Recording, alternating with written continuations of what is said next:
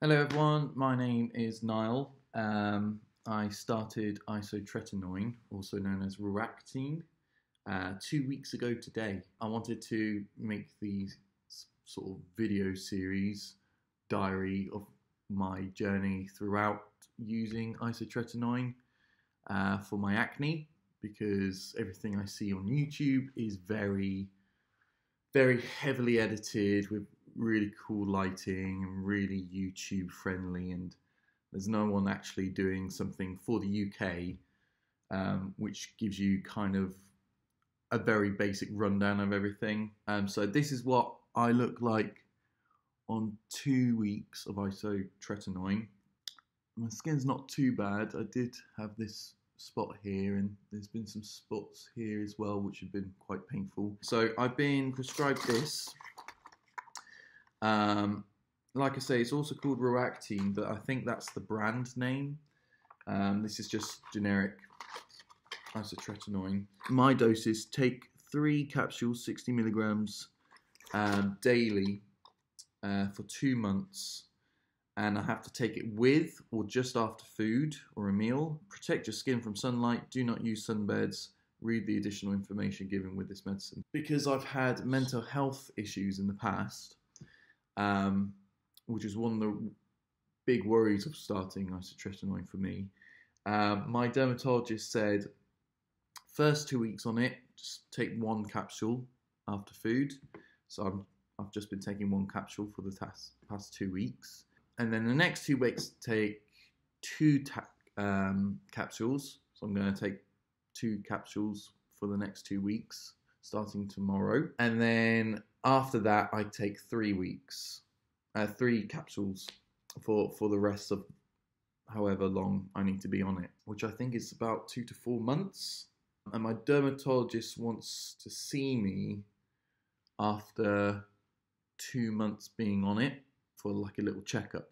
Now, when you start Isotretinoin, you have to do blood tests to make sure your liver is all good, and other things like cholesterol. I think you need to have good cholesterol levels. Just because this leaflet on the inside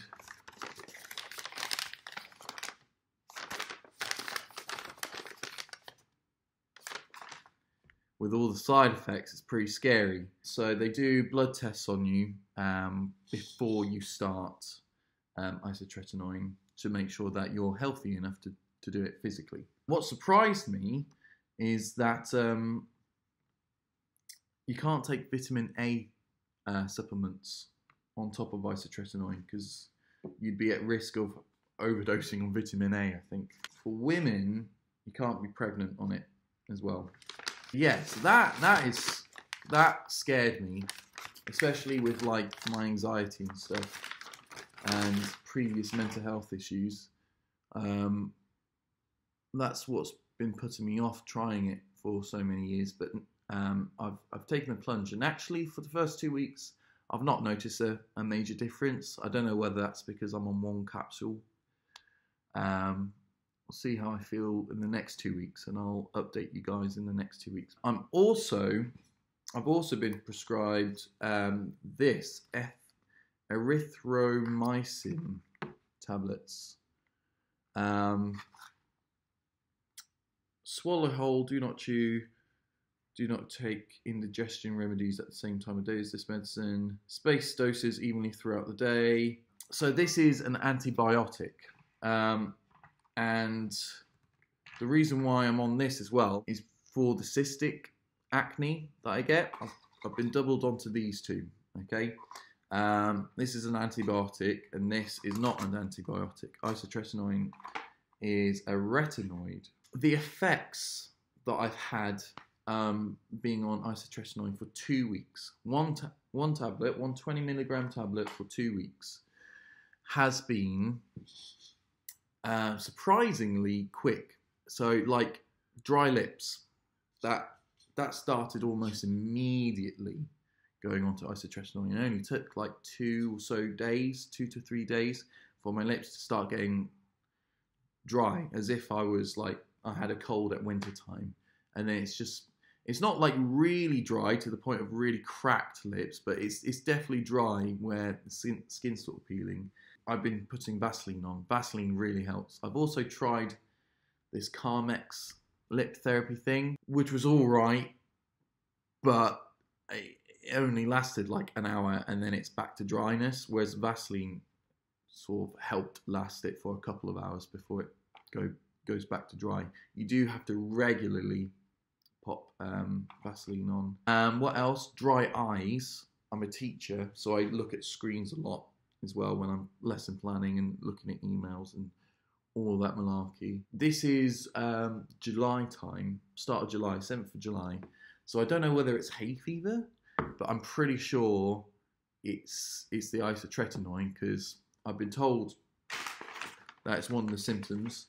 And usually, I don't usually get hay fever, and it's not as regular as this. The dry eyes is pretty much every day, every other day. So I would invest in eye drops as well before you start isotretinoin. I've been getting really sore, dry skin around my nose, here, around the side of my nose. And I did have a couple of spots coming up here, which have gone away now. But the first week, end of the first week, beginning of the second week, this was really sore, really raw, and some spots started coming up there. But I don't know whether that's the isotretinoin or just the acne, to be honest, because I've had that plenty of times before with just my acne. But I think the isotretinoin didn't help with that. I think it gets worse before it gets better. That's what everyone keeps saying. My back knee and my chest acne seems to be the same as it was. I don't have any major concerns. I don't have any big pimples or anything on either of those since I started isotretinoin. I don't know whether that's because of isotretinoin or whether it's just not my time to have pimples, but that's been nice, so I don't have to sleep with like plasters all over myself like I usually have to, so it's not on my bed sheets or my clothes. But yeah, I have had to wear a plaster for this, but that came about before I started. So yeah, that's me on 2 weeks on isotretinoin and erythromycin. If you've got any questions, let me know and I'll answer them, and I'll do another 2 week update once I'm on the double two tablets a day. Cool. All right. Hope this has been helpful to at least someone. Till next time.